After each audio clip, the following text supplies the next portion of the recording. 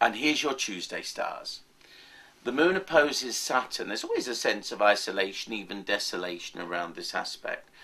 And I think what you've got to do is make sure that you don't get pessimistic or down. Now, yesterday I said to you about being realistic.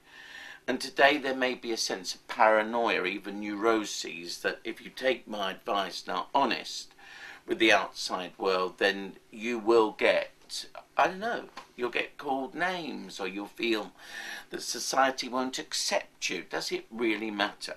When I talk about honesty, then today's stars tell me this: if you can start by being honest with yourself, you're already halfway there.